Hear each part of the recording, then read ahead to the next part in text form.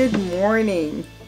It is December 13th, 2023. This is the day that the Lord hath made, and we will rejoice in it. It looks like my phone just, I think is letting me know that we're live. Let's see, I just wanted to make sure that I had this right this morning. Well, we'll see what happens. Praise the Lord.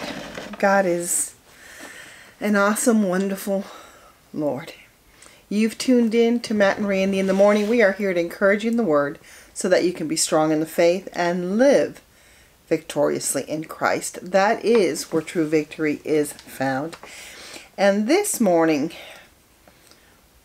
it is, I guess, to those who have made Jesus Christ Lord and Savior of their life. Those that are hungry for Jesus. This is what my title was. Stop and think who loves you and invites you to spend time with Him. Christmas is about God with us. You know, God made the promises all the way back in the Old Testament that He would come. He would send Emmanuel. Our Jesus would come as the suffering servant, the lamb that would suffer for our sins once and for all, taking care of the sin of man for those who accept it. So, if you are a believer in Jesus Christ, I want you to hear this morning who it is that loves you. And if you have not asked Jesus Christ to be Lord and Savior of your life, don't wait any longer. Just say, Lord, I want to know you. Forgive me of my sins. Let me have that fresh start. Let me be born again. It doesn't matter how many bad things or how bad the things were that you did, or how good your life was, how good you've been, how righteous you've lived. None of that matters. You still need Jesus Christ as Lord and Savior in order to be able to stand before a holy, holy God. Because the Word says that even our righteousness is like filthy rags before a holy God. We all need Jesus. No matter where we are in our life, no matter what our status is, Jesus came to save those that were lost.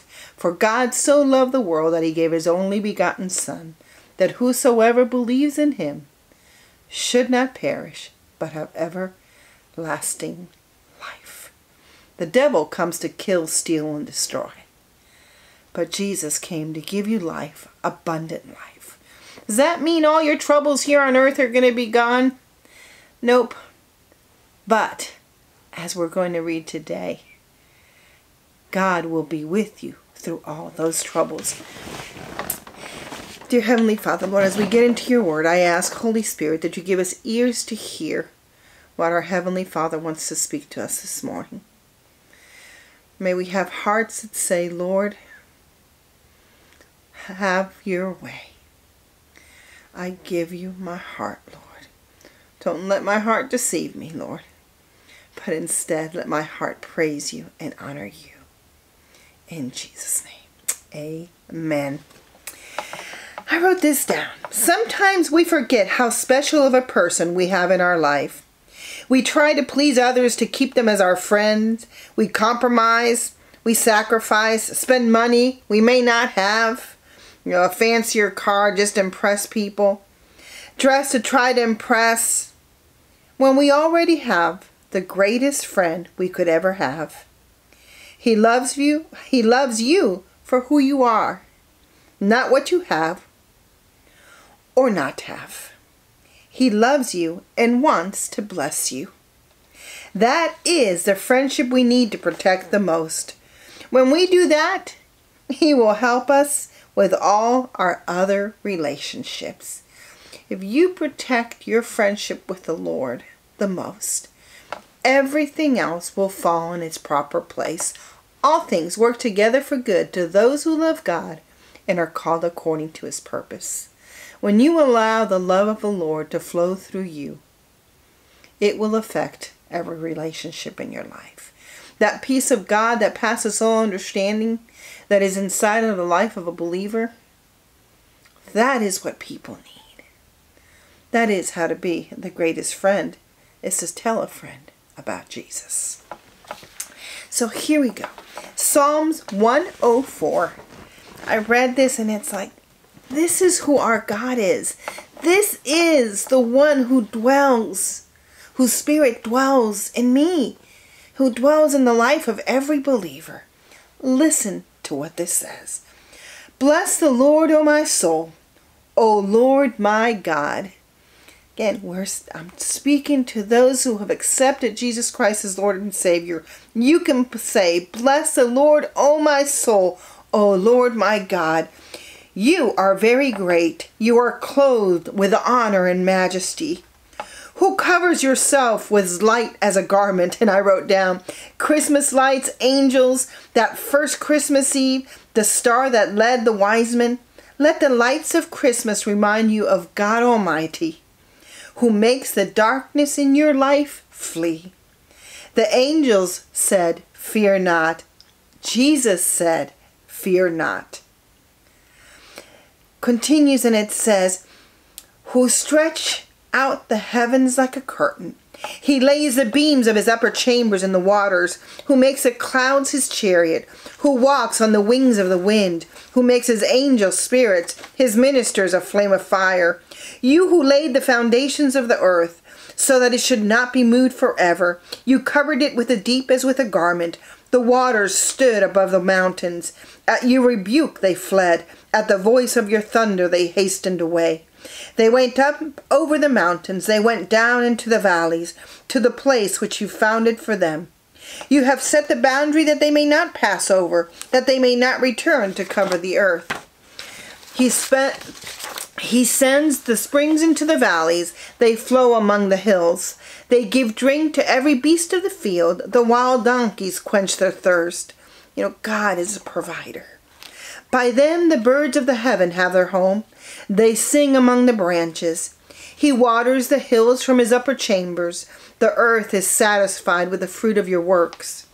He causes the grass to grow for the cattle, and vegetation for the service of man, that he may bring forth food from the earth.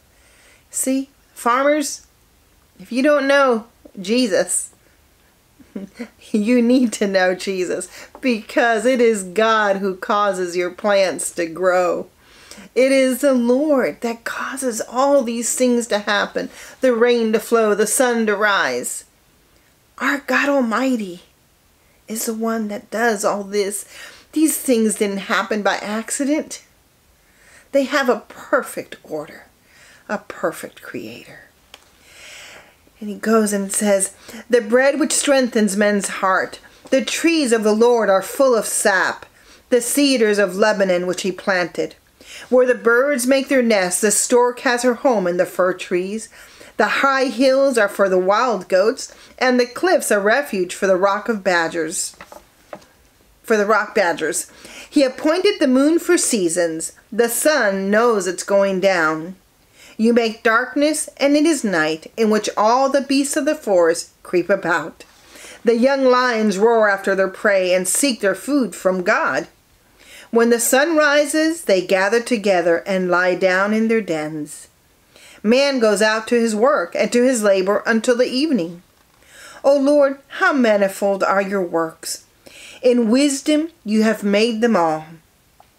The earth is full of your possessions.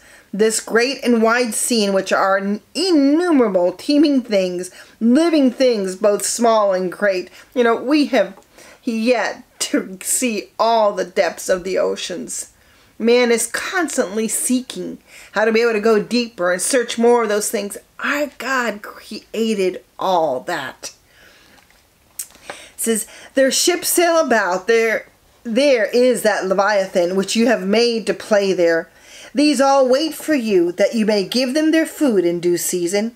What you give them, they gather in. They gather in. You open your hand that they they are filled with good. You hide your face, they are troubled. You take away their breath, they die, and return to their dust. You send forth your spirit, they are created, and you renew the face of the earth. Verse 31. May the glory of the Lord endure forever. May the Lord rejoice in his works. He looks on the earth and it trembles. He touches the hills and they smoke. Verse 33 is where I highlighted for us. Something we need to do as we realize all these things that we just read. That is God Almighty who loves us so, so much. I will sing to the Lord as long as I live. I will sing praise to my God while I have my being. May my meditation be sweet to him. I will be glad in the Lord. And then it goes, may sinners be consumed from the earth and the wicked be no more. Bless the Lord, O my soul. Praise the Lord. Make up your mind that you are going to praise the Lord. You're going to guard that friendship of you and God the most. Because when you do that, you will be a better friend, a better husband, a better wife. Everything in your life you will do better if you guard your friendship with the Lord. And keep a praise song in your heart and rejoice in the Lord always. And again, I say, rejoice. Keep a praise song in your heart.